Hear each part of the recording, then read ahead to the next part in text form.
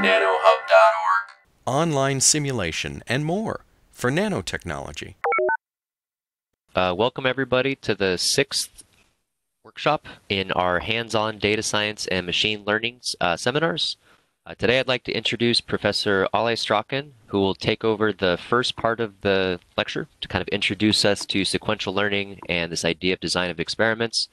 And then we'll follow it up with Juan Carlos, who will walk us through a hands-on example to work through each of these problems. Thanks, Zach. I hope you can hear me okay. Yeah, so Juan Carlos and I will tag team to deliver this. This is our last installment, at least the last of the first series of hands-on sessions on data science and machine learning. And we're going to talk about sequential learning and design of experiments. So the entire workshop has been dealing with data science, machine learning, and this is learning from data. We know that the first thing you need to learn from data is data. And over the last decade or so, there's has been a big effort in cyber infrastructure development. We're all using nanoHUB that delivers online simulations. And we're getting data from a bunch of repositories that have been designed specifically so they're queryable. Data is easy to find, it's easy to mine. And Zach led a couple of sessions on APIs and interacting with these repositories. So once we have data, we learn from the lectures that Saket Desai gave on machine learning. We learned that we can develop models out of that data, predictive models. We can do classification. That's also very important in engineering and science applications. And Michael Sakano told us that, showed us how we can use data science tools for dimensionality reduction. What we're going to do today is talk about design of experiments. Often in science or engineering applications, we're doing experiments, we're running maybe physics-based simulations with a design goal in hand. Maybe we're trying to discover a material with new properties, or we're trying to optimize a process to minimize time to produce something. In all of these cases, what we have is a multi-objective optimization, and often the number of knobs that I can turn is a very, very large number. So a brute force exploration of space to find optimal parameters is very inefficient. And so traditionally, we rely on intuition to figure out how to move these knobs. And we're going to discuss today a technique in which we can put together what we've learned in terms of machine learning to try to solve this problem. So we're going to do that. I'm going to give you a little overview of sequential learning for design of experiments. And then Juan Carlos is going to walk you through hands-on, just like every other session of our tutorial, actually walk you step by step how to actually get this done. And after we're done, we'll be happy to discuss with you if you have your own problem, your own research that you're working on. We'll be happy to discuss how these tools can be tuned to fit your need. So let's talk a little bit about, so what's the idea, the overall idea of sequential learning for design of experiments. So the goal is, can we find this optimal material, optimal process with the fewest number of iterations, with the fewest number of experiments, or with the fewest number of simulations. So that's my goal. And given that this is machine learning and data science, I need to start with whatever I know. So I always start with some data. I have existing data. And what I'm going to do is use the tools that we learn, things like random forests, or I could use neural networks to develop predictive models for this data, okay? And then with these models that are trained with my existing data, and by the way, this current existing data may come from different sources, and then you have to aggregate information from different sources. You have to do this with quantified uncertainties. But once you have that model, then you can ask yourself, out of all the next experiments that I could run, which one is the one that I expect to give me the most bang per buck? So for the next experiment, which is the experiment that I'll learn the most? And we're going to see that there's this called information acquisition function.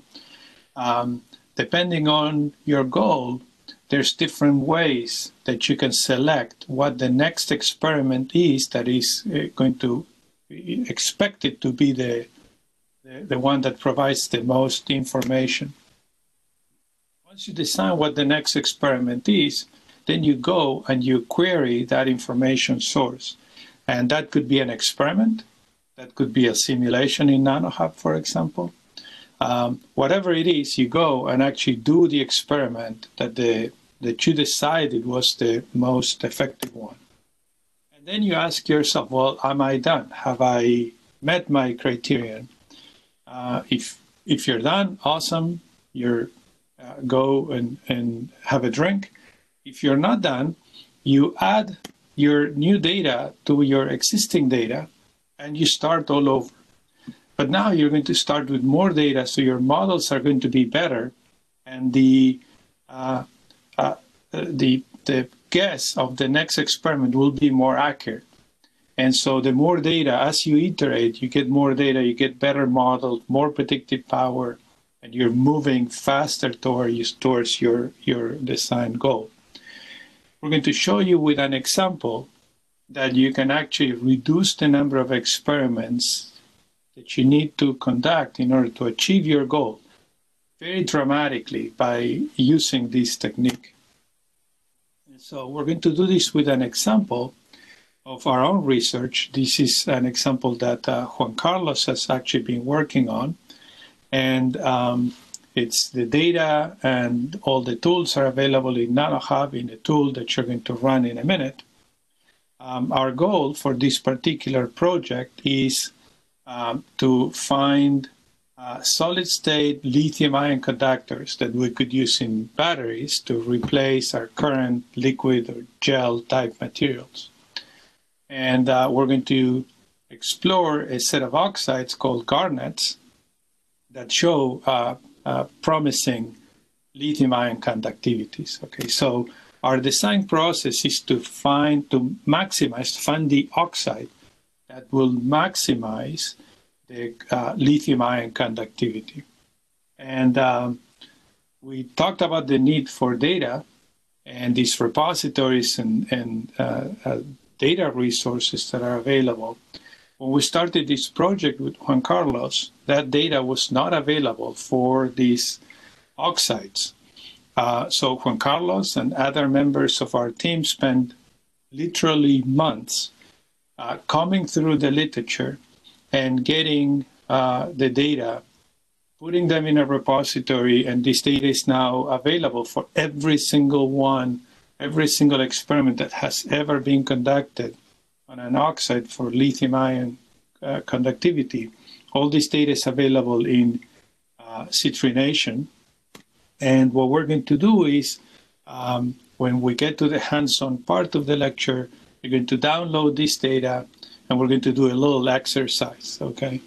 Now, so to demonstrate sequential learning without actually running more experiments, because obviously we won't be able to do that in a demo in nanoHUB within an hour, we're going to imagine the following. So after we come through the literature, we found 100 oxides for which we know the lithium-ion conductivity.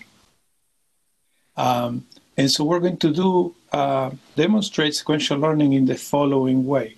I'm going to hide all of this data, the 100 data points, and I'm going to start by selecting at random 10 data points, okay? And so in this little graph that I'm showing on the left, what you see is every single one of those 100 data points for lithium-ion conductivity. And you can see that there's a maximum right above there at 17.5. And that's the highest known, the best known conductor, okay? So our problem is going to be the following. We're going to start by revealing only 10 data points, chosen at random, making sure that the top performer is not there. And I'm going to start my sequential learning there. I'm going to develop a model for these 10 oxides, and I'm going to use this model to then predict what I would expect the ionic thermal conductivity to be for the 90 oxides that I have not been revealed. And then for those 90, I'm going to decide what is the predicted ionic thermal conductivity, lithium conductivity, with uncertainties. And based on that prediction of the model, I'm going to decide which one to reveal next. It would be equivalent to going to the lab and running, synthesizing and measuring that specific composition. And instead of going to the lab, what I'm going to do is just reveal that specific data point. Now, when let's say that my predictions look like this, like what you see on the picture there with uncertainties. And so which one should, given this information, let's say each one of these dots is our possible next experiment, which one of those would we go after? And this is where the information acquisition function comes into play. Should we go for the maximum expected improvement, the one where the mean prediction is the highest? Should we go with the maximum likelihood of improvement, where the mean plus the uncertainty tells me that there's the one that could be potentially the winner? Or should I go to the one where the maximum uncertainty exists, because that's the place where I know the least? So what we're going to do in the hands-on session is compare all of these different information acquisition functions, and I learn which one is the one that gets me to the highest performer, the one at the top, faster. Okay, so once I do that and I decide which information source to reveal next, I'm going to color whatever data point I selected. I'm going to turn it from gray to black, and we're going to iterate and show you how fast you can get to the highest performance with the fewest amount of experiments. So with that, I'm going to hand it over to Juan Carlos, who's going to walk us through the tool. We're going to get our hands dirty, as we always do. We're going to go step by step through the tool and show you all the steps to going from getting the data to doing the sequential learning. So Juan Carlos, take it away. So, hi everyone. As we move into the hands-on activities, I'll ask everyone to follow me to this link. You have it here in the presentation and you have it in your handout too. And I'm gonna go there too.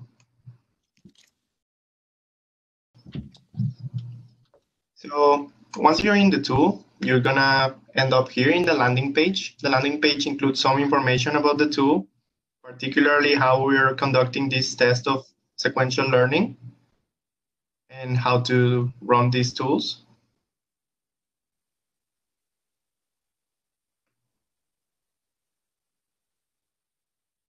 The first thing that we're going to ask from you is to get your Citrin API key in this box. So you just have to paste it and press enter. And then we're going to head on to the second notebook of the tool. Once you've done that, you're going to end up with a success, hopefully a success message in your API key. And then we can head down to the second one. So in this notebook, we will be exploring how can we use mine data, the data that we curated, to inform experiments here in our ongoing effort to optimize materials. These materials, the ceramic garnets, oxides that we mentioned before, have an application in building battery systems that replace liquid counterparts with some solid components. What we'll be trying to do is to find how many experiments do we have to run before we can reach the maximum of our known database. So let's start. The first thing in any Python script, you need to import your libraries. Remember, to run any of the cells is Shift Enter. So let's Shift Enter. You know a cell is done when this changes from a star to a number. Then, as we saw in part 2 of this series, the token querying repositories, we can access data from Citrination in this particular example using an identifier for the database, which is this number. So we can run this too. And you can see that we're using a function from that library that it's going to give us a pandas data frame with the data.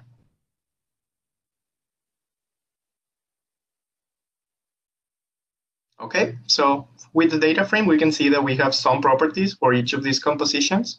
The composition being the first column. In this data set that I curated, I also included some preparation steps as metadata and references to just point to the papers where I took the data. But the idea is that from this information, we're going to get the formula and we're going to get the ionic conductivity that we need. This is a function that we'll need after in a couple cells below to get that descriptors for our compositions. So let's just run that. And if you recall, or from part 1 of this series, we can use binary filters with pandas to filter our data. If not, it's pretty simple. We have a condition here. So for this column of the data frame, if it's this value, we keep it. If it's not, we drop it. So we're going to use these binary filters to reduce the number of measurements that we have to only measurements that were made at room temperature, because that's the property that we are after, room temperature ionic conductivity. So we can run this too. I'm going to go to a function that we have not seen before. It's also from pandas, called duplicated. This method here, duplicated, would return a data frame that contains only the rows with values that are repeated in a particular subset of the columns. So let me explain a little bit more about that. So we have a subset here, and we're feeding it the name of the first column. So this duplicated method is going to return a data frame, the data frame of rows that have the same composition, basically. What we're trying to do is remove the duplicates so we have one measurement for one material. Machine learning algorithms struggle when you have the same inputs and different outputs, so we want to present it with single pair inputs and outputs. This first line keeps the indexes where in the data frame we can point to rows that are repeated, and this one keeps the entire data frame. What we will do, as we have some around 80 repeated values, what we are going to do is replace the measurement that we found from the paper. We're going to take all of the measurements for the same material, and we're going to keep the median. So in here, in these two rows, we're creating empty containers. This is going to be a dictionary of lists. And we're going to take advantage of a property of dictionaries, that is that we cannot have two keys with different values. So if we put the materials as the keys being strings, we can actually list all of the measurements in a list assigned to that value. So again, dictionaries are key value pairs. If we have a key, a string, the name of a material, we can put the value to be a list of all of the measurements that we find from the data frame. And that's what we do in these couple for loops. Here we're replacing the measurement. So we have a list of measurements for the repeated materials, and we're just replacing with the median, then plugging it again to the main data frame that we're working on, data, and then we're dropping all of the rows. Here we're dropping all of the rows that are duplicated, so we don't have to worry about them anymore. Then we're resetting the indexes and just dropping this column index that gets generated here. So we can get a new data frame with unique values, and they are all in the same filters that we put before, so we can start working. Okay? So here you can see that the cell already finished running, so we can move on. In this section, in obtaining features and descriptors from MathMiner, so machine learning models would not work just by plugging in the stoichiometric formula to get an output as complex as ionic conductivity. So the way we're doing this is we're turning the formula, the chemical formula for the material, into descriptors using a library called MathMiner, in which we're not only putting the stoichiometry of the formula, but we're plugging in information about the elements and the properties of the elements that compose the material, some properties on valence, and some elemental fractions at the end, to try and describe each of these materials uniquely to try and match it with their corresponding output. Another thing that we're doing is adding the measuring temperature. So most of the literature, when they're reporting ionic conductivity, they report the value and they report at what temperature did they measure it. Temperature has a strong relationship with ionic conductivity. It's an Arrhenius relationship if you're a material scientist. So if you measure the same material at a higher temperature, you would get higher values of ionic conductivity. So we want to keep track of that too. And we are going to put that in the descriptors that we'll be using. Here we're separating descriptors as X and values, labels, or conductivity as Y. And another important thing to note is when we created these descriptors, we just put them in. Like, we have a formula, let me get all of these descriptors. But in machine learning, you want the differences on the materials to actually help your network. So here we're dropping from the data frame all of the columns that have a standard deviation of 0. So we're only keeping the ones that are different to 0. This is because if every single material in your database has the same value for some property, then the value is not giving anything back to your model. It's not going to learn anything.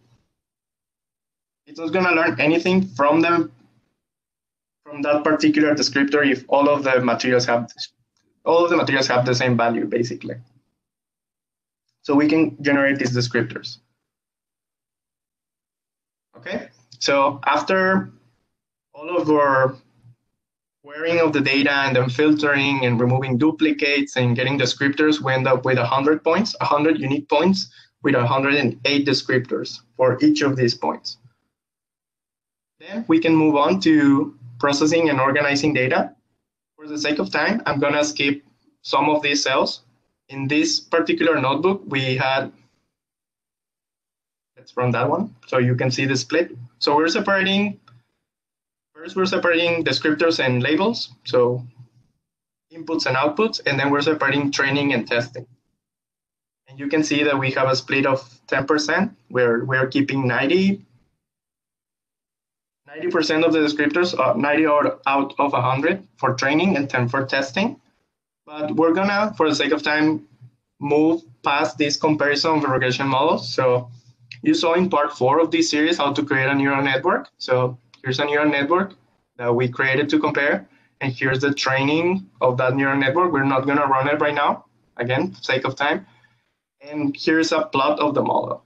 So I need to stop here a little bit because as we're skipping cells and Jupyter notebooks are, our Jupyter notebooks are designed to run from top to bottom, but we also can just skip some cells. I'm gonna copy this cell. So I need you all to copy this cell too.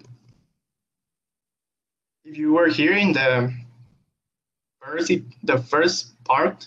session of the first part, when I was explaining how to plot with Plotly, you remember that we needed a trace and a layout. So if we're skipping these cells and we need a Plotly plot, you can see here that we have a trace, but we don't have a layout. So we're gonna plug it in here.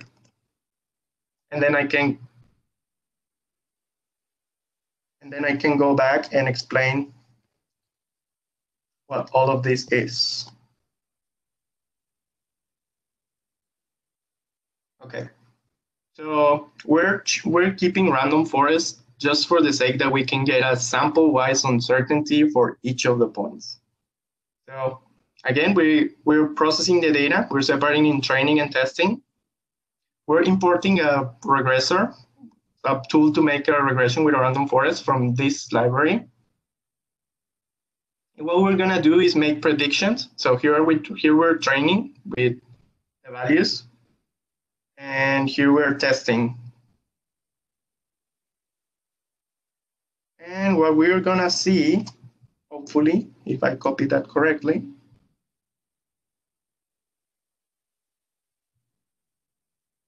okay, this is a really big plot in this zoom, but you can see that we can get a really good capture of the values of the points. Here, green are the training points and red are the testing points. And you can see the error bar as the uncertainty. You can see that the uncertainty is lower when we have a lot of points here. There are a lot of bad conductors, but as the points get more sparse, their uncertainties increase because the model is not quite capturing the really high ionic conductivities if you have these few points. But sequential learning works by choosing an initial set. So sequential learning or active learning is creating these kinds of models, but with few entries, which then we can query with experiments to see how many experiments we can actually run. So for this section, the sequential learning, we're gonna start by, again, creating a new model, a new random forest. And we're gonna start with an initial set of 10. This will represent the 10 black points that you saw at the beginning in the graph. The 10 black points, the ones that are revealed, are these 10. So to keep track of which point is revealed and which point isn't, we're gonna create this variable here. In train is gonna be a list of zeros, but these zeros are gonna be Boolean. So it's gonna be a list of false values. And to pick this initial set, we're gonna make a random choice out of all of the length of the data, which is gonna be 100 total points. We're gonna choose 10 randomly, and then we're gonna change it to true. So it's only gonna train with the points that are listed as true. As we know, the maximum value that we're trying to get in this particular example, we will assert, this is a Python operator, we will assert that the maximum value is not in the initial set. Okay, we can run this, and we can see that we picked 10 training entries. The following, I think it's 3 or 4 cells, it's 3 cells. I'm just gonna show you how the model is predicting with this initial set. So this model.fit is making a prediction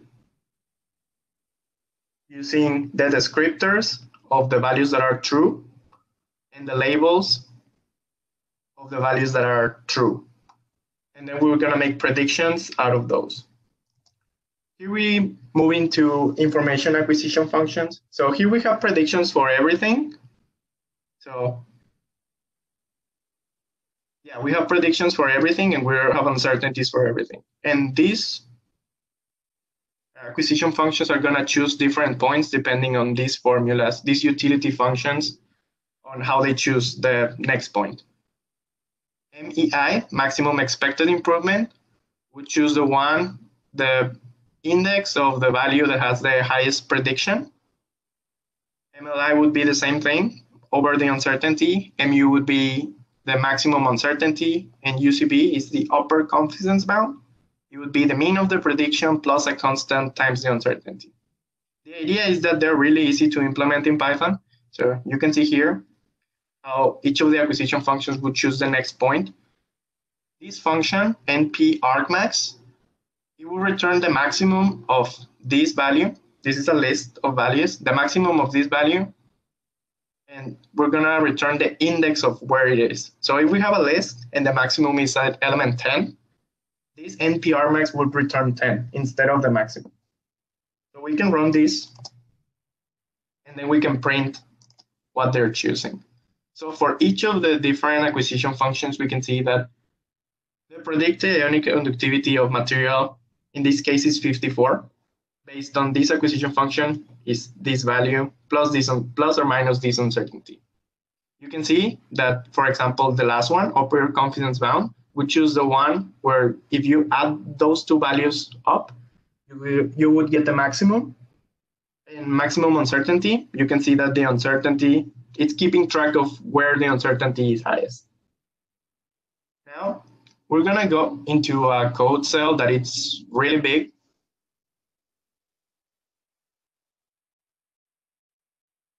But I summarized the repeating points.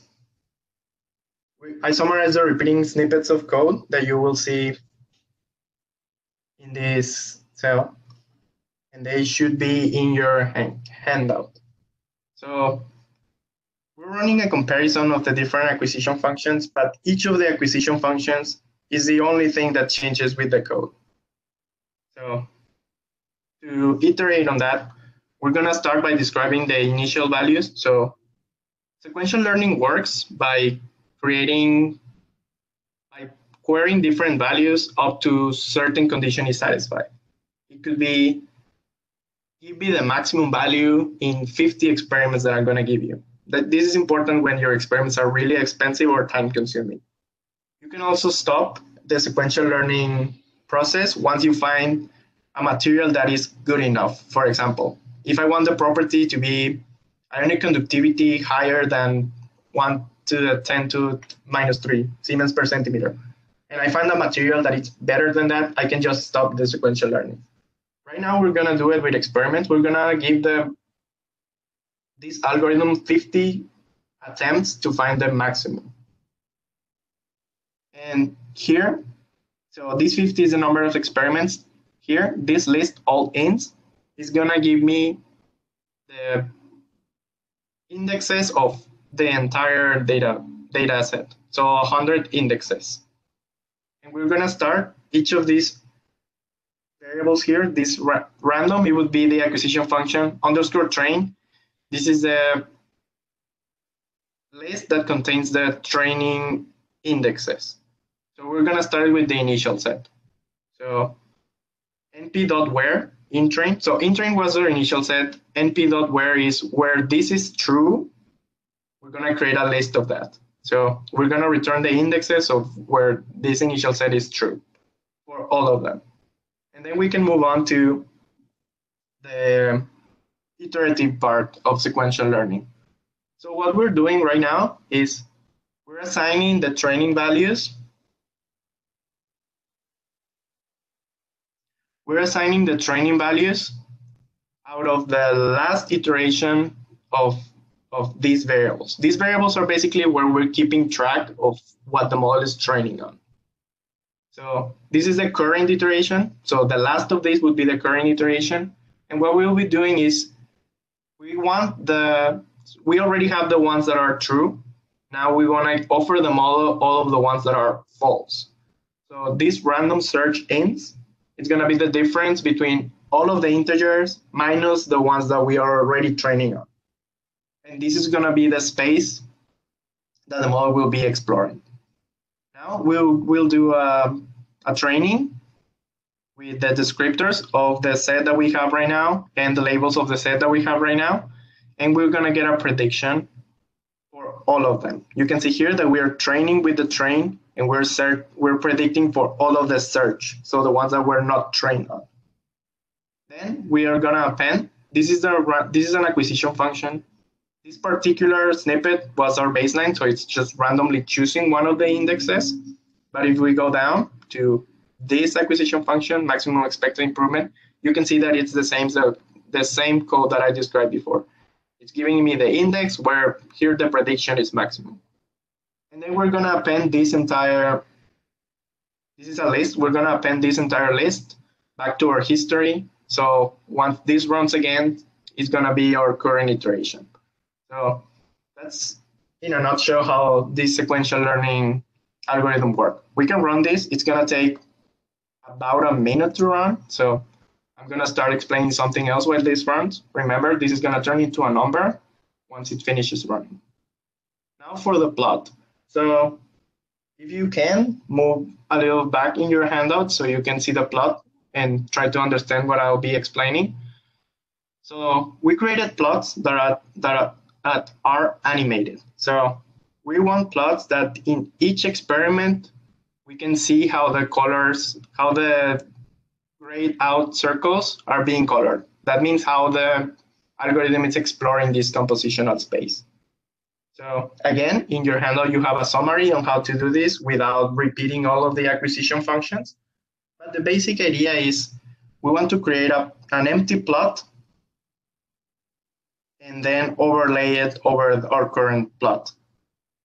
So imagine you have a plot and you're going to do all of your formatting. So I'm going to go through some of these steps pretty fast, but I'm going to explain how to animate it, basically. Matplotlib is a really popular library for research. So I would expect some knowledge of that, of most of you. But I'm going to spend maybe a minute explaining how to do it. So first you create a figure.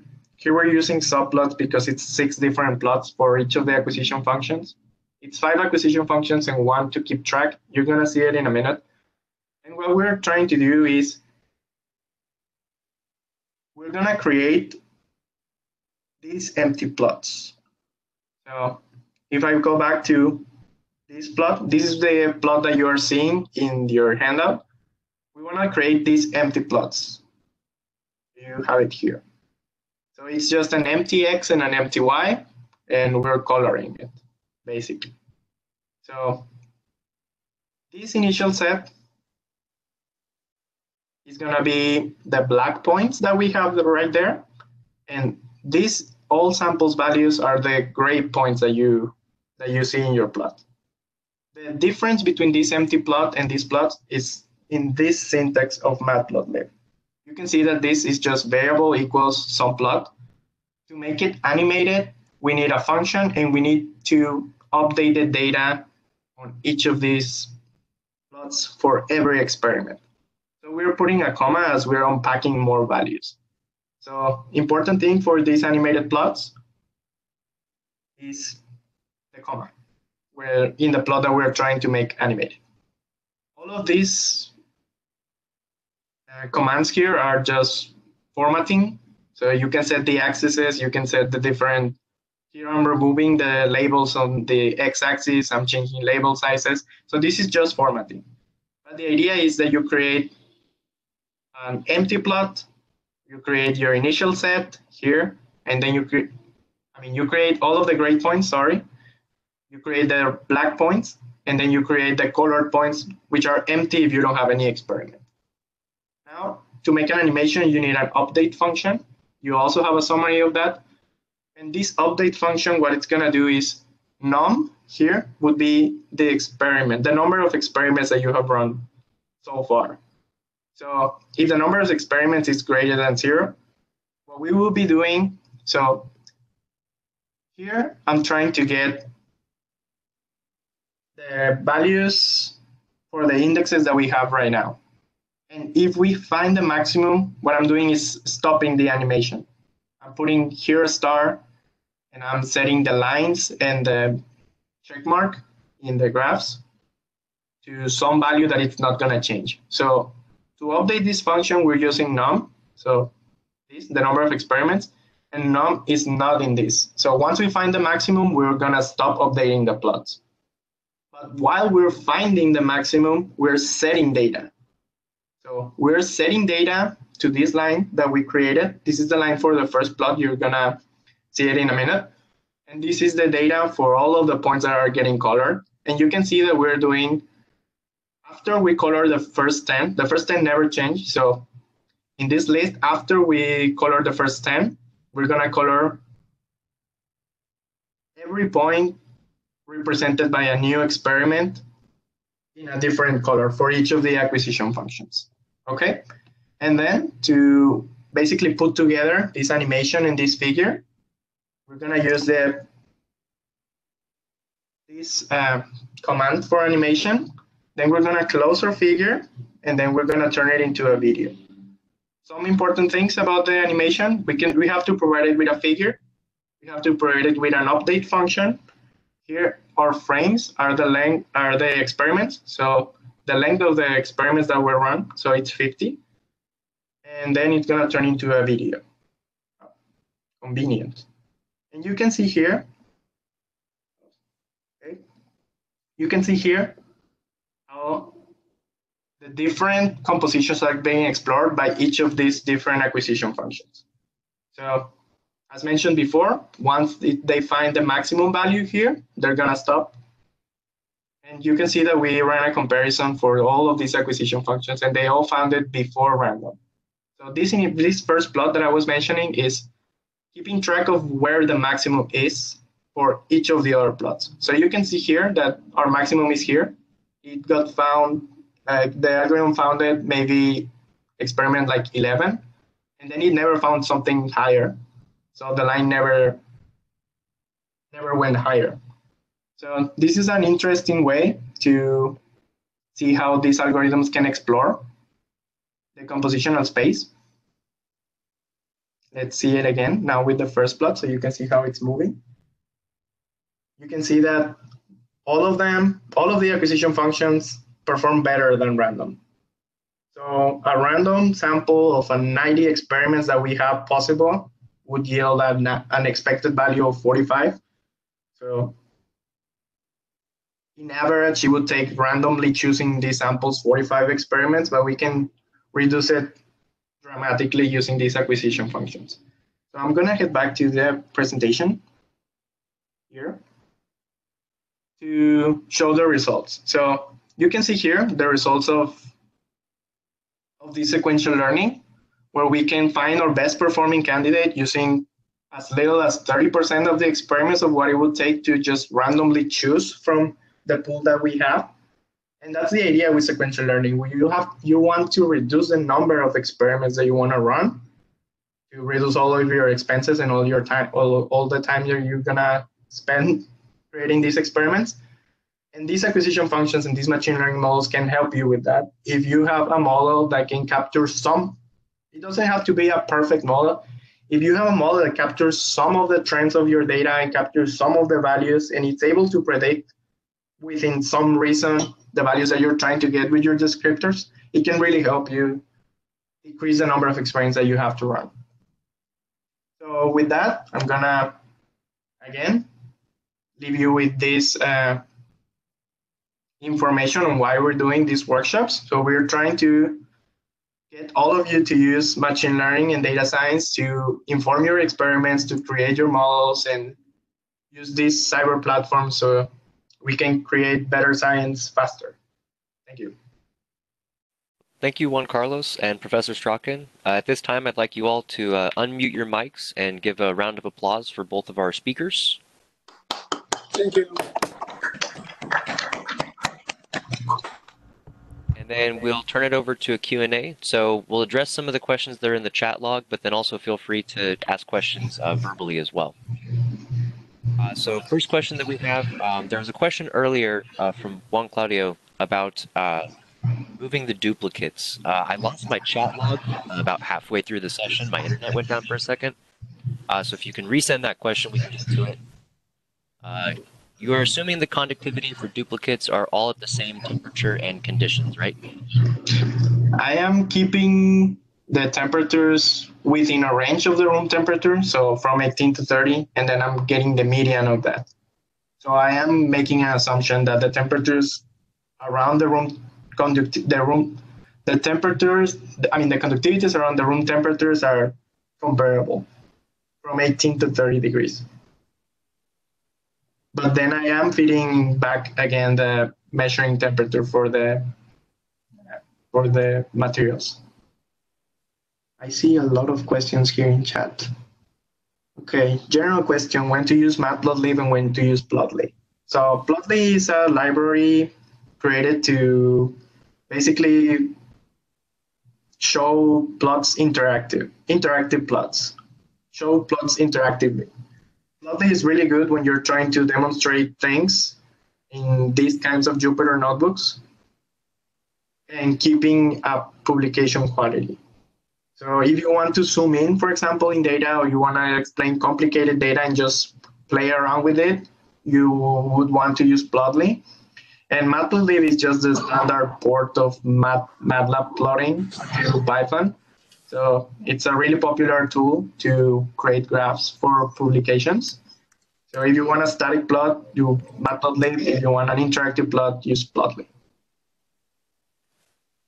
So one question here that I think can be answered pretty quickly. Biswas asked a 10 number of data points for the test case. Isn't it a small number of data to train on? So I think maybe we can clarify how we're splitting our training and testing data. No, I mean, for the sequential learning, it is starting with 10 points. And it is a small number of data to train on at the beginning. So the idea with sequential learning is not that we have a perfect model at the beginning with all of the nuances of your data. The idea is that you can provide the model with some points, some guiding points, basically, so it can make somewhat accurate predictions that are just going to try and get you closer to optimizing a property. It's not like when we're optimizing for a property that we just want to throw all of the data and get a number for one of the examples of the testing set. This is more like, I want to capture the information from this data, and I don't have enough data to just plug it into the model.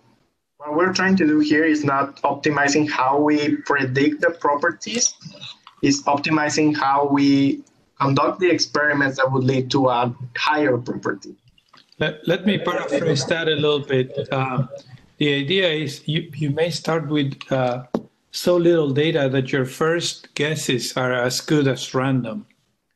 But that's okay, because you're going to add data.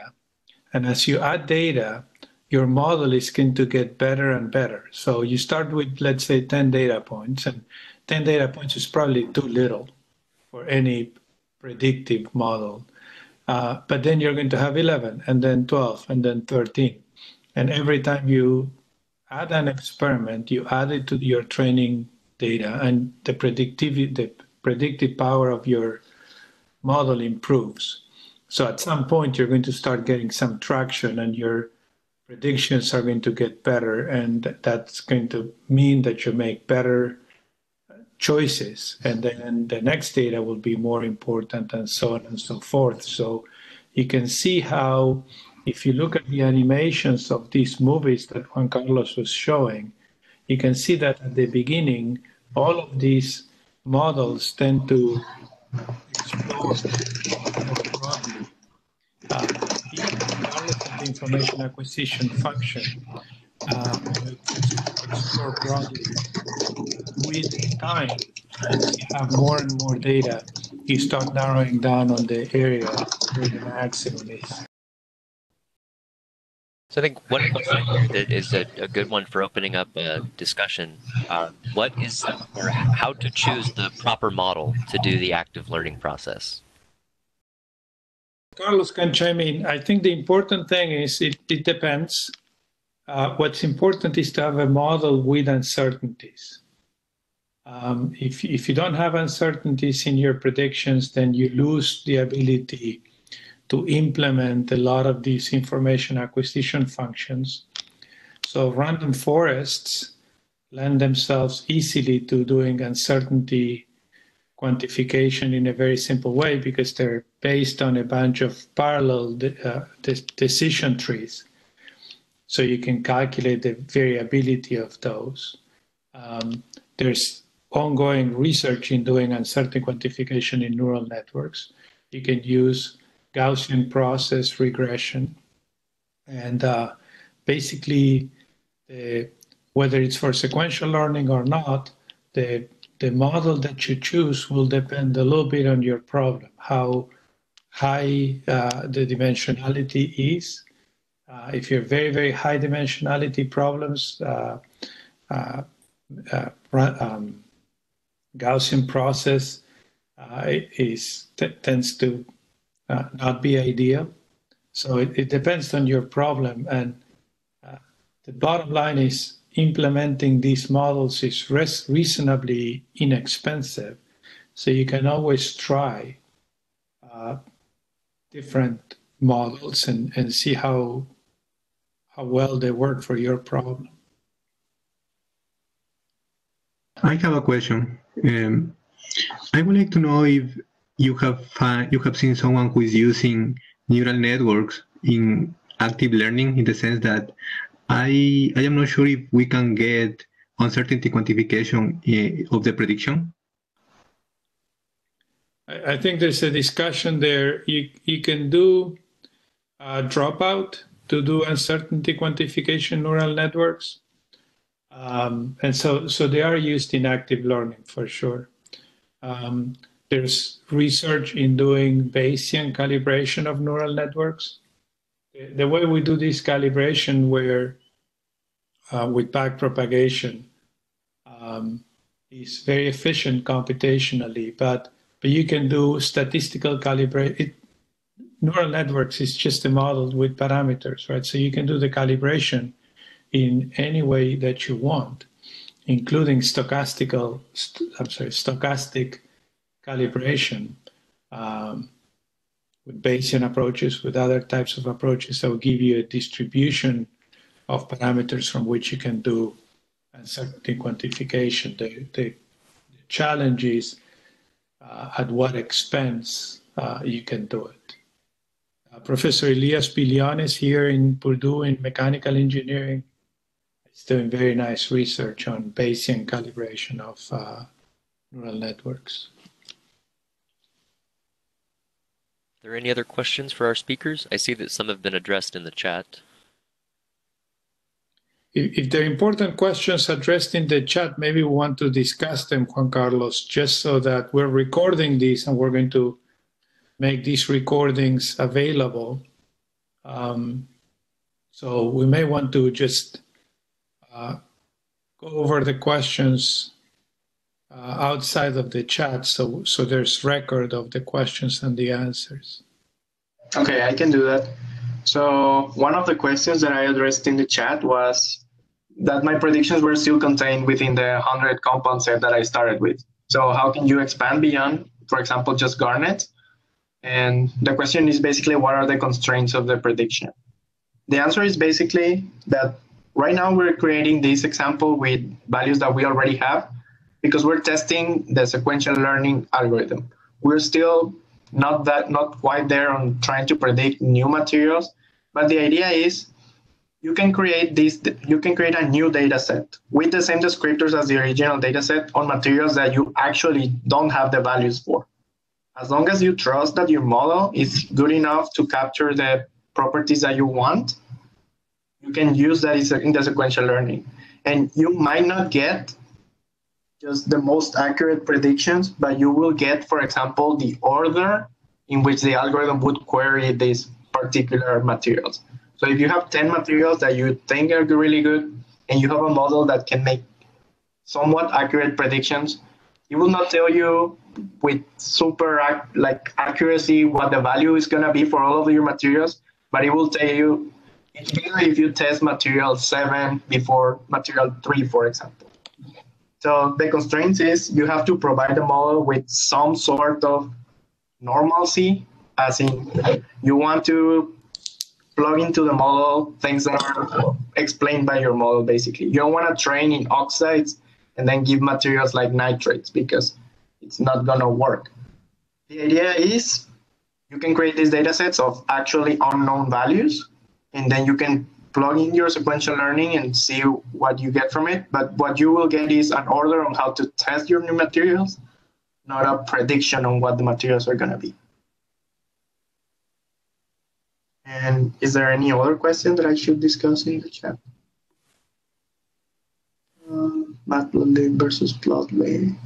I think we generally address the uncertainty in neural networks. Yeah.